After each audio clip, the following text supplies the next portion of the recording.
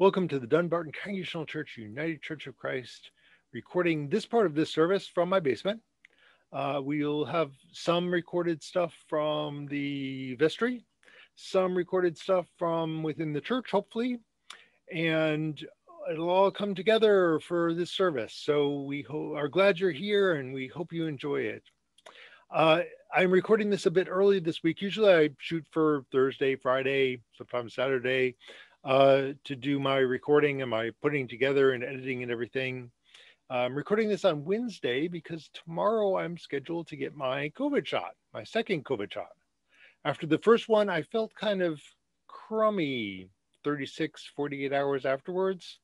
Nothing bad. I don't think I was running a fever, just, my arm was sore and just kind of felt dragging. And so I hope that after this one, a reaction would be as mild as this last one. But I'm looking forward to getting that in my arm and get that underway. So hopefully it will add a layer of protection. I'll still be wearing a mask. I'll still be social distancing. You've still got to do all that stuff. But it's like that double masking they're talking about now, where you've got two levels of protection. And the shot adds another layer of protection. And hopefully enough of us will get the shot that we can get that herd immunity and COVID will die off. Won't have people to transmit from one to another. And we will move on with our lives. It's been an interesting year. Got some exciting stuff coming up. Ash Wednesday is, well, starting this Sunday. Today, if you're watching this Sunday morning, is our annual meeting. So we'll log on at 11 o'clock. It will be on Zoom. It will be the same link that we use for our coffee hour, and that will go out Sunday morning, bright and early. If you haven't received it before, I might send it out before that to some people. Don't worry, it's the same link. 11 a.m. Sunday, we'll have our annual meeting. Ash Wednesday comes up shortly after that. We're going to be the 17th, I think it is, and we will be doing a recorded service for that day that will be recorded and let out, released that night. And then Monday, Thursday, right before Easter, we're planning a live Zoom service. In the past, we've done soup, and then we gather around the table and do communion and do the reading of the Passion Story. Selected readings. We're going to do something similar, but it's going to obviously be virtual. Hopefully, the last time we ever have to do that virtually, but at least we're getting the experience. I meet with ministers all the time, and they're like, "Oh, what are you doing for this?" And none of us really know what will work and what won't. So we're trying all sorts of things. We're also looking at having a Bible study type thing during Lent. Details will be released as soon as they are figured out. We're looking at probably like 4 nights during March. We're not going to start it probably in February, but we'll gather in March 1 night a week for a couple weeks. We tried to do that last year and we made it through the first three. First one got snowed out. I don't remember exactly how it worked out. We got through like 3 of the 4 weeks that I had planned. When I went up to the vestry recently, the stuff for the last night was still sitting on the table. I moved that off the table now. So we're on the second year of COVID or COVID Lent. What did you give up for Lent? We gave up meeting in person. So we got that planned. So it's an exciting couple months coming up. We also started to talk about Easter, which is early April this year. Last year, no, 2 years ago, I did an Easter sunrise service. Easter sunrise was very, very early. The sun came up at 6 a.m. or 5:45 or something like that. The trustees came out. They were cooking a breakfast. I had 1 or 2 deacons come out, and the trustees and the deacons and I were just about the only ones there. And so somebody said, well, we could do a Easter, not quite sunrise, but a little bit later. And if the weather is okay, I'm game to get together and meet outside for something. We'll see what it is. But we still have, a month and a half, 2 months before that happens. So plenty of time to figure that out. But today we've got a wonderful worship service planned, and we're glad you're here. Would you please join me in our call to worship? God of power and might, you sent your prophets to your people, calling us back to your covenant and teaching us your ways. In the fullness of time, you sent your son, Jesus, teaching with such authority that our eyes were opened to see your ways anew. Open our hearts and minds that we may understand and proclaim your teachings for all to hear. In Jesus' name we pray. Amen.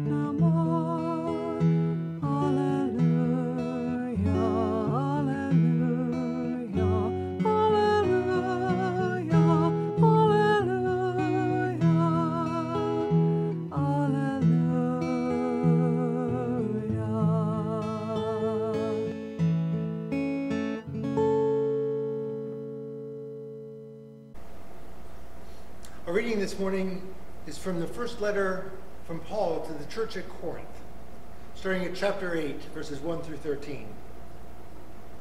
Now concerning food sacrificed to idols, we know that all of us possess knowledge. Knowledge puffs up, but love builds up. Anyone who claims to know something does not yet have the necessary knowledge. But anyone who loves God is known by him. Hence, as you are eating food offered to idols, we know that no idol in the world really exists, and that there is no God but one.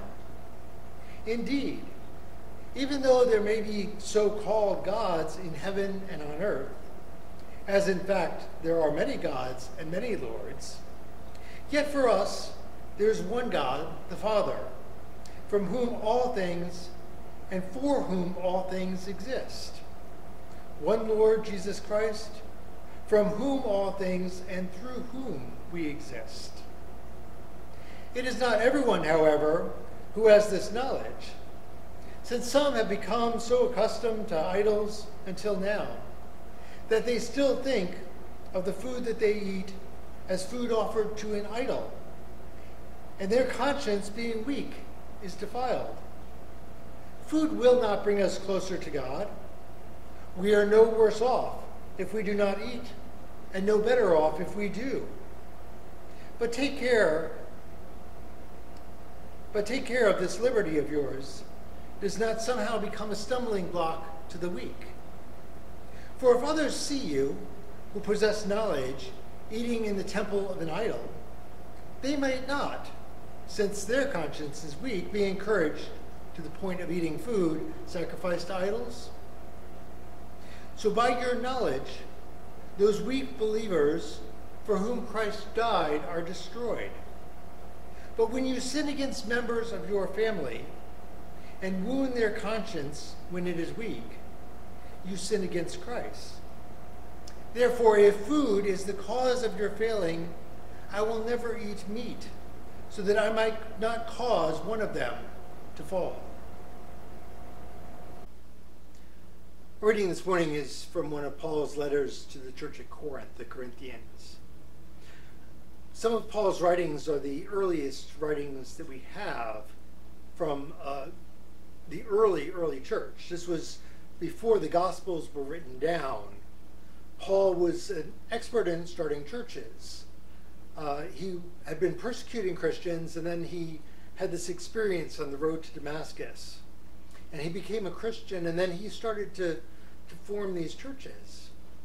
And as these churches grew, they would come up with an issue that they didn't know how to address. And so they would write Paul a letter and say, hey, what about this? We don't know what to do. And Paul would write back and respond. And so Paul's letters are not Christ speaking. They're not stories of Jesus. They're stories of the early Christian church. And so this morning's passage that we read is about eating meat that was sacrificed in temples to other gods. During this time in the ancient world, there were lots of gods and lots of temples. You had the Roman gods and the Greek gods and Baal and all these temples that were built up. And some of them required you to go and sacrifice animals. Now, they wouldn't waste the meat. They would then cook the meat after the animal was sacrificed. And you would either buy it or it would be given back to you, and you could share it. And it was a feast. And what was happening in Corinth was people of the church were saying, is it okay to eat that meat that was sacrificed to another god? And Paul sort of says, well, yeah, it's not bad because you know that it wasn't really sacrificed to our God, the one true God. It was sacrificed to some other god. And so it's not your sacrifice, and it's not being given in glory of that God, so it's okay for you to eat it. But if anybody in your church has a problem with that and can't separate it in their own mind, then it's better for you to not eat of that meat. Today, later on in this morning, if you're watching this on Sunday morning, we'll be having our church council meeting. And we'll be talking about things like budget and talking about how to run the church. How do we raise funds for missions? How do we staff our committees? How do we want our church to operate in the next year? And we don't have anybody like Paul that we can write to. We get some definition from the conference, from the National UCC, but they don't say you have to do this, this, this, and this. It's really up to ourselves to govern ourselves the way that we see fit. Just before I arrived, the bylaws were edited or rewritten or somehow modified, which is important to do at times because it helps guide who we are and the way that we do what we do. But I think maybe this morning's lesson is a good one for us as followers of Christ. And that is that we don't always have the right answers. We don't always have somebody like Paul that we could write to and say, what about this? But we have to listen to God's voice to us. We have to figure out the best way in order to serve God in these new days. And certainly this year is going to be different. it's been a crazy year already, and I suspect that it's going to continue for a while to be crazy. And how are we going to operate? Is the YouTube format working? It may be the best thing that we've got for the time being. As we get back into when people are vaccinated and we're starting to gather back in church, there's going to be a lot of discussion about how do we move forward in order to keep what we've gained over these months and yet get back to the essentials of what we were doing before. In-person worship is going to happen. That's sort of my bottom line, is we have to worship in the church at some point when it's safe to do so. But can we record the services also? And maybe put those services up online so that people who either couldn't attend that Sunday or who are away or whatever could still participate in worship remotely? Do we want to Zoom our services? Require some internet playing around and stuff. So right now I don't think we've got the powerful enough internet in the sanctuary to do that. But it's something that we could look into doing. And so there's going to be a lot of questions as we move forward. And some of them, I'm sure, will be handled by a committee here or a committee there, and there are others that we'll bring to the church and say, how do we want to do this? One of the things that popped into my mind recently is snow. It is snowing right now as I record this. And I always used to get nervous on Saturday when a storm was coming in. You know, would people be able to safely get to church? With Zoom and YouTube, we don't have to worry about that. On Saturday night, if it's snowing like crazy, I can say, we're not going to worship in person this week. We're going to, delay the inside service, and we're going to be gathering on Zoom. And we know how to do that. It's not a big deal for us. We want to be in person whenever possible, but that's a perfectly good opportunity. And so a lot of things will come up over this next year as we move forward into this time. And we've got the Gospels. Paul could be a resource for us if things come up. Obviously, Paul was dealing with a lot different things than we're dealing with now. It was a very different time, different issues. But looking for guidance and looking to each other in the community and figuring out what is best for everybody is going to be really important. I don't have the answers to that, but I hope as you move through the next few months, you'll be listening for God and thinking about opportunities. Oh, if we did this virtually, it would allow these people to participate. Or if we decided that we wanted to run a meeting virtually, we could do that. And it would allow more participation, but it also takes away from the in-person to some extent. So there's a lot of balancing. And I think Paul was doing a lot of that balancing that we'll need to do. Go ahead and eat the meat. If it's not a problem for you, we know the truth. And I think as we move forward, we'll be looking at those same types of things. Hey, Zoom is not a problem. We can go ahead and use technology in order to convey our message out further than we would be normally. So be thinking over this next week and over the next several months about what God may be calling us to do and where we can look for advice on the best way for our church to be in the 21st century.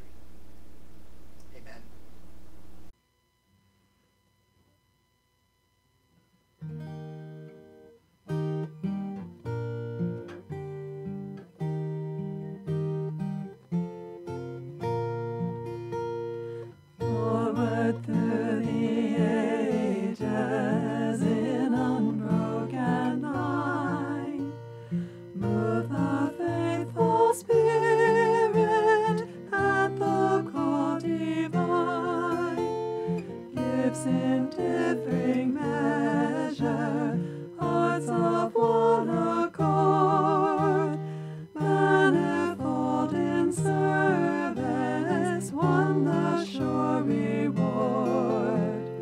Forward through the ages in unbroken line, move the faithful Spirit at the call divine. White grows God's dominion, reign of love and peace. For it we must labor till our striving cease. Prophets have proclaimed it, teachers testified, poets sung its glory, martyrs for it died. Forward through the ages in unbroken line, move the faithful spirits at the call divine. Not alone we conquer, not alone we fall. In each loss or triumph, lose or triumph fall. Bound by God's far purpose in one living whole, move we on together to the shining goal. Forward through the ages in unbroken line, move the faithful Spirit at the call divine.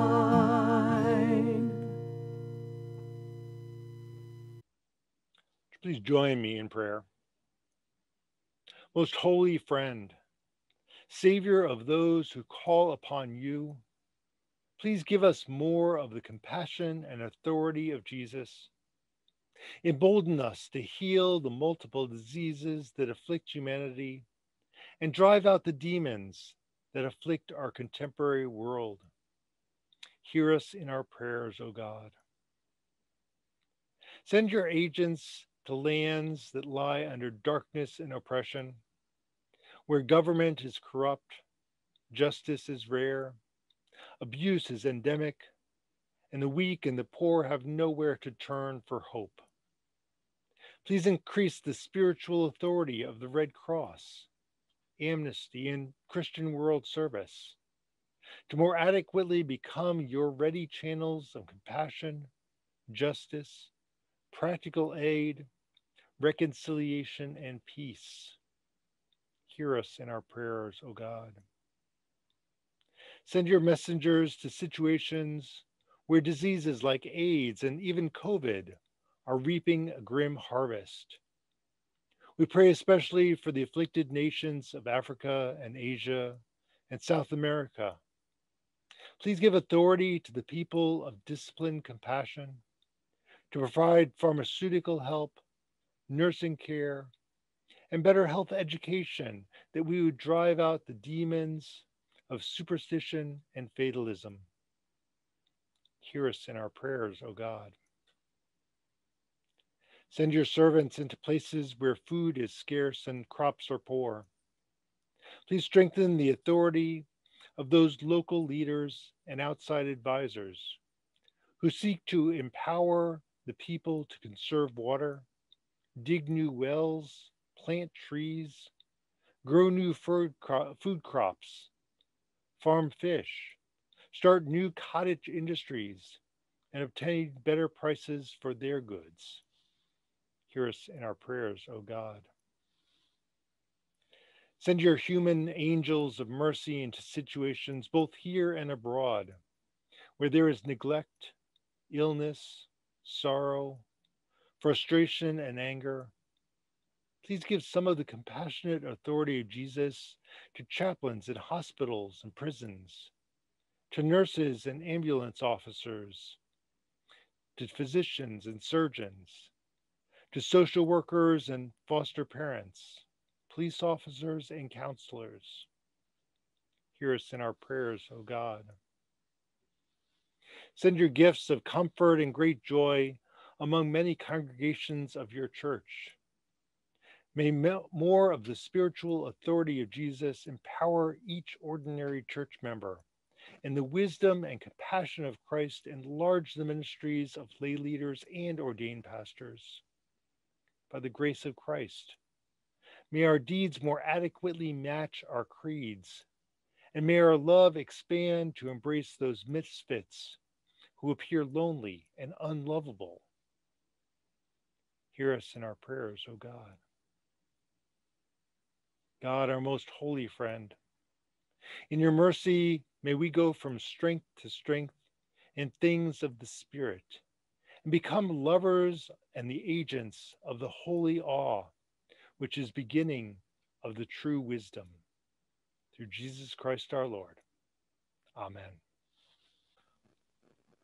Today is our annual meeting, and we'll be talking a lot about how to raise funds for the church and also the gifts that we give of ourselves, our time and our talents, in order to help the church run. So would you please join me in dedicating both these offerings that we've been sending in and dropping off at the church and the gifts that we will give at today's annual meeting, pledging our time and our talents for the future work of the church. Loving God, you are never far from us. You are as close as our breathing. We recognize you as the one who heals the wounded spirit and who gives new life to the brokenhearted. We offer these gifts to you, O God, as a sign of our commitment to your grace and authority. Take us and use us and all that we have so that the kingdom of heaven will be realized on earth through Jesus Christ our Lord. Amen.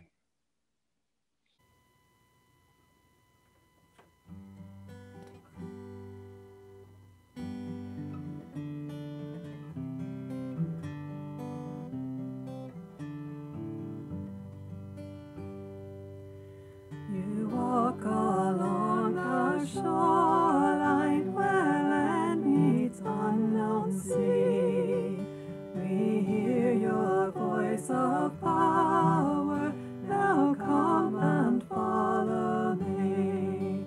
And if you still will follow through storms and wave and shoal, then I will make you fishers, but of the human soul. You call, O Christ, to gather the people of the earth. We cannot fish for only those lives we think have worth. We spread your net of gospel across the water's face. Our boat a common shelter for all bound by your grace. We cast your net, O Jesus, we seek your promised rain. We work for love and justice, we learn to hope through pain. You call on us together, God's daughters and God's sons, to let your judgment heal us so that all may be one. As we prepare to leave this place, hear these words. Go now and heed God's message. Never forget God's wonderful mercy and kindness. Welcome to the freedom that is won in truth, but never use your freedom to undermine others. See that your words and actions are worthy of praise. And may God uphold you in a lasting covenant. May Christ Jesus free you from all that would harm you. And may the Holy Spirit nourish you in wisdom and faithfulness. We go in peace to love and serve the Lord. In the name of Christ. Amen.